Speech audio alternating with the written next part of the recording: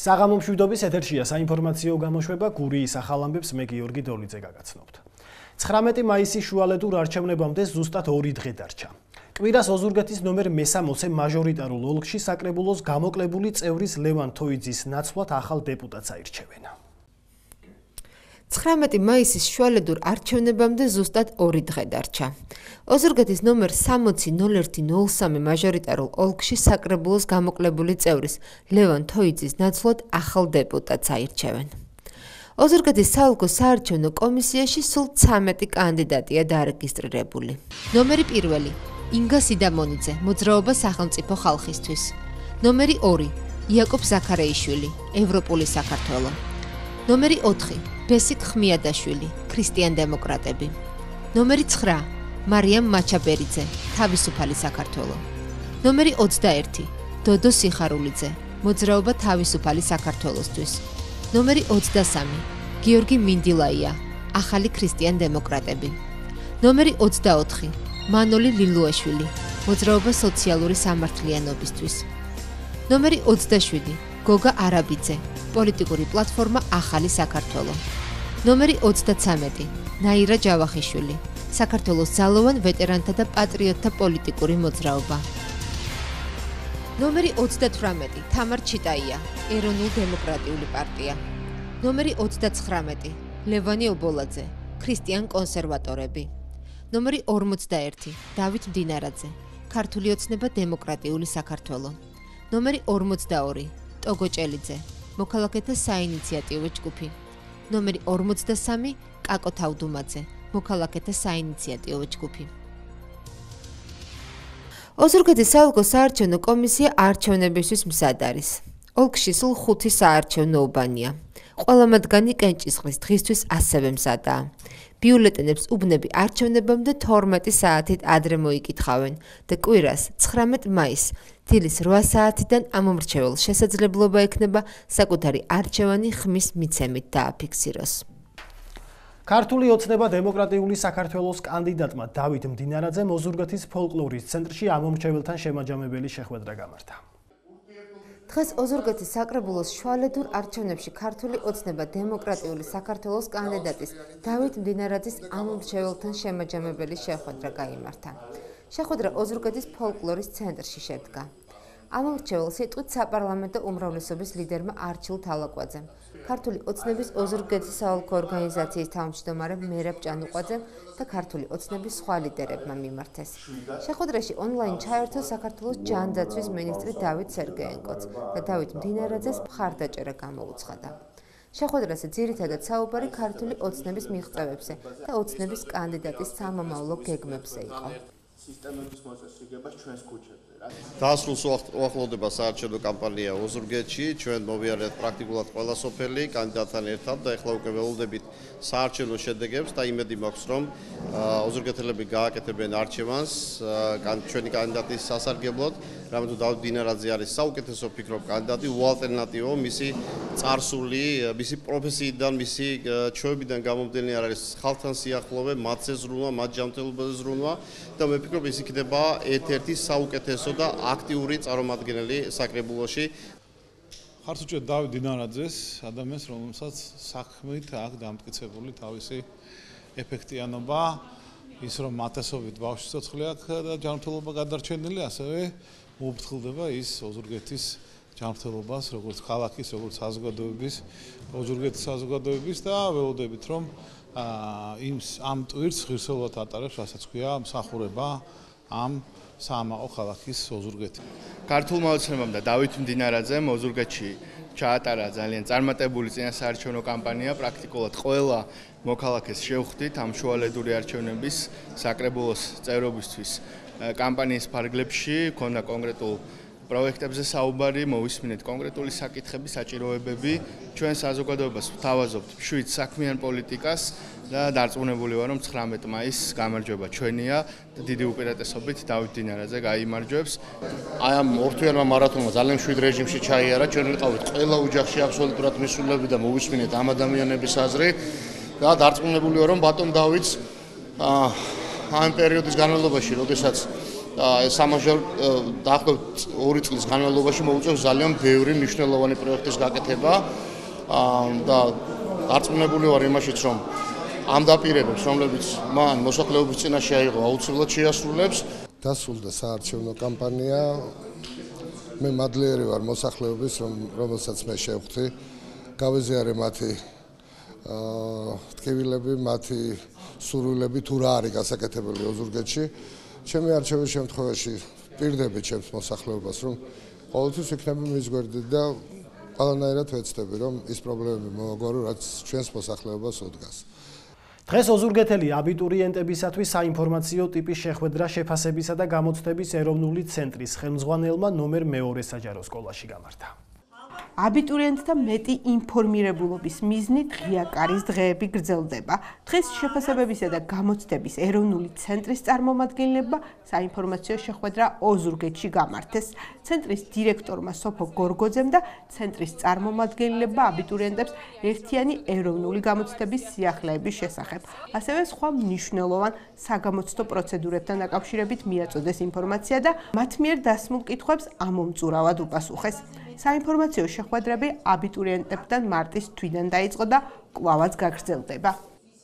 მსგავსი ტიპის შეხვედრები საკმაოდ მნიშვნელოვანია, იმიტომ რომ ისაც ძალიან დიდი ნერვიულობა არის გამოცდები და ჩემი აზრით წინასწარად რაღაცები ვიცით, უფრო უკეთ შევდივართ უფრო დამშვიდობულები გამოცდაზე და თანაც ახლა შესაძლებლობა გვექნება, რომ ასე თუ ისე გავიგოთ რა ცვლილებები არის მოსალოდნელი, იმიტომ რომ როგორც ვიცით, სამინისტრომ ძალიან ბევრი რაღაც შეცვალა დღესდღეობით საგანმანათლებლო სისტემა. აბიტურიენტებისთვის ის იყო ძალიან მნიშვნელოვანი, იმიტომ რომ გავეცანით იმ სიახლეებს, რაც თუნდაც გამოცდების უშუალოდ საგამოცდო ტესტებთან დაკავშირებით შევიდა წელს ძალაში, ასევე გრანტის მოპოვების წესთან, დავსვით ჩვენთვის საინტერესო კითხვები და ვფიქრობ, რომ ზოგადად მსგავსი საინფორმაციო შეხვედრები ძალიან კარგია აბიტურიენტებისთვის, რომ უფრო კარგად გაეცნონ იმ სტრუქტურას, რის მიხედვითაც, ასე ვთქვათ, მათ მოუწევთ შემდეგში ეროვნული გამოცდების ჩაბარება.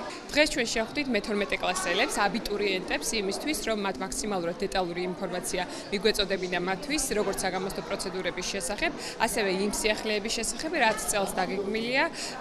ეს სიახლეები ძირითადად ეხება რამდენიმე საგნის ტესტური დავალებების ფორმატს, ამის შესახებ მათ ასევე შეუძლიათ იხილონ ინფორმაცია ჩვენს ვებგვერდზე, ცნობარი აბიტურიენტებისთვის 2019.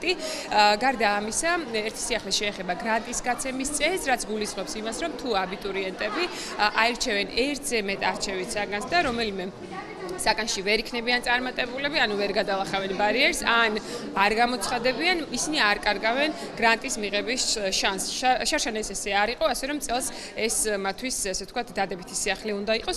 დღეს ბოლოზარი დაირეკა ოზურგეთის ნომერ 2 საჯარო სკოლის მე-12 კლასელებისათვის.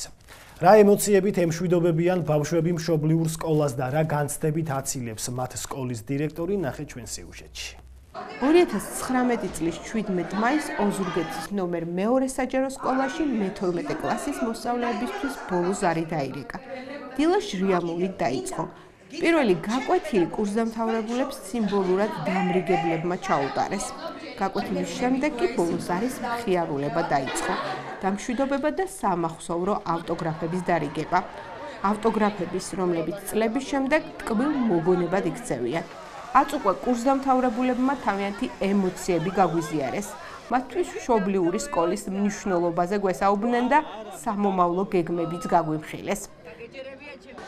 ემოციურად ნამდვილად განსაკუთრებული დღეა ყველა მე-12 კლასელის და ყველა მე-12 კლასელისთვის, იმიტომ რომ ერთიანად განვიცდით სიხარულსაც, სევდასაც, იმიტომ რომ 12 წელი ერთის კედლის შიგნით სწავლა და ის ურთიერთობები, რასაც ამ 12 წლის მანძილზე ვიძენთ, არ არის ნამდვილად, ასე ვთქვათ, მარტივი და მიტოვება ასე უცბად.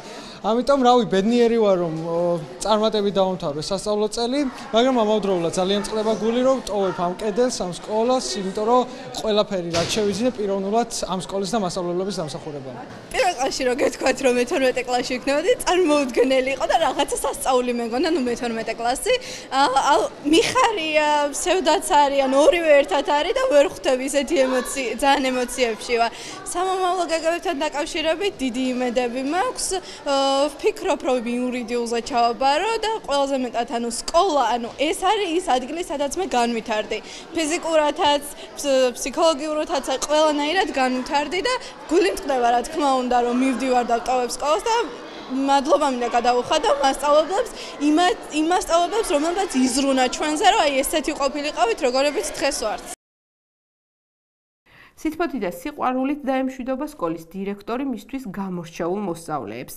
სიამაყედ გვითხრა ისიც, რომ წელს მეორე სკოლას 20 ოქროს მედალოსანი ჰყავს.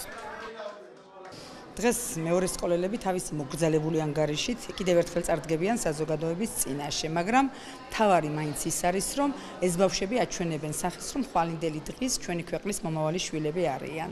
არ შემიძლია არ გავაჟღერო და გვერდია აუარო, რომ დღეს ჩემს ირგვლივ დგას 20 ოქროს მედალოსანი, რომელიც წარმატებით ამთავრებს 2018-2019 წლის კურსდამთავრებულთა გამოშვებას. ულოცავ ბავშვებს ამ დიდ და წარმატებულ მერმის და უშურვებ, რომ ცხოვრების გზაზე შეუპოვრა და ნებისყოფით ეცხოვრო. ოზურგეთელ მე-12 კლასელებს სკოლის დამთავრება რესურს ცენტრის ხელმძღვანელმა მიულოცა და წარმატებები უსურვა. იწურება ვადა მე-12 კლასელებისთვის სკოლაში ცხოვრების და საქმიანობის, მე მინდა მივულოცო ყველას, მინდა წარმატება ვუსურვო, დღეჟრიამული იგრძნობა უკვე ქალაქში, მე მგონი ყველა მიმართულებით ბავშვები ემზადებიან. განწყობა მათი არის ძალიან აღმატებული და მე მინდა ვუსურვო, რომ ასეთივე აღმატებული და საზეიმო განწყობით ევლოთ მთელი ცხოვრების მანძილზე. მთავარია მინდა რომ გაყვეთ სკოლის სიყვარული და გარკვეული წლების შემდეგ გაუჩნდეთ სურვილი და ერთხელ მაინც მოაკითხონ თავის მშობლიურ სკოლას. ოზურგეთისა და არა მარტო ოზურგეთის, მთელი ქვეყნის მასშტაბით ყველა საჯარო სკოლაში მე-12 კლასელებისთვის ბოლო ზარი 20 მაისის ჩათვლით დაირეკება.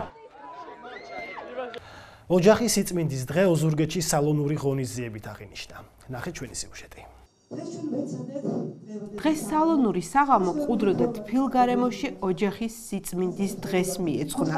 დამსწრე საზოგადოების წინაშე 5 განსხვავებული ოჯახი იყო წარმოდგენილი, რომელთაც ერთი ფუნდამენტური რამ მრავალი შვილი აერთიანებდათ. საღამოზე თითოეულმა ოჯახმა თავიანთი შეხედულებები და მოსაზრებები გაგვიზიარეს ოჯახზე, როგორც ქვეყნის სიძლიერის მთავარ გამოხატულებაზე. ოჯახის სიმტკიცის მთავარ გარანტად კი მარადიულად და უცვლელად სიყვარული დასახელდა. ღონისძიება მუსიკალურად ანსამბლმა რეხეოლმა გააფორმა.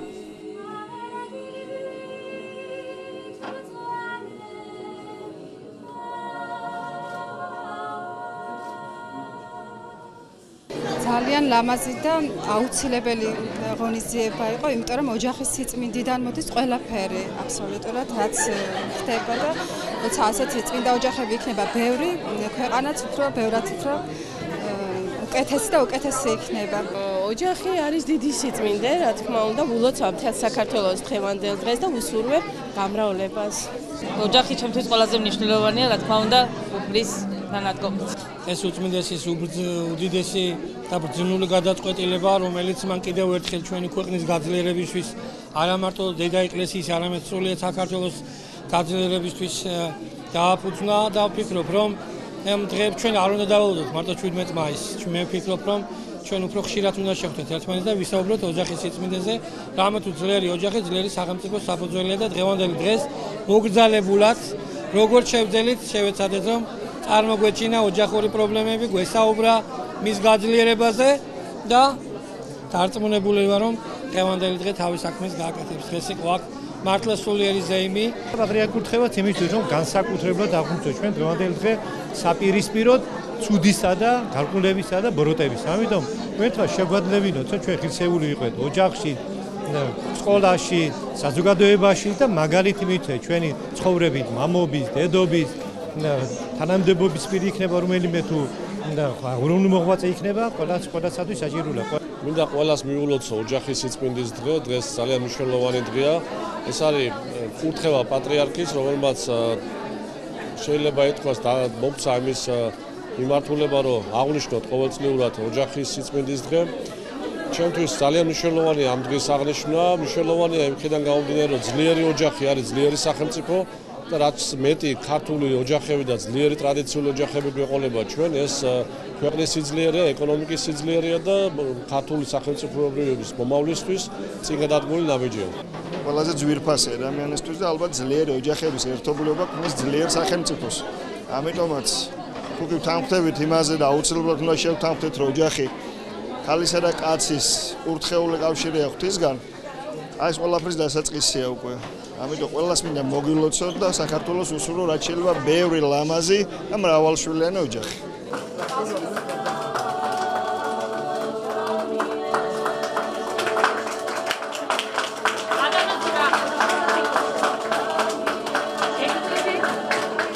დღევანდელი საინფორმაციო გამოშვება დასრულებულია.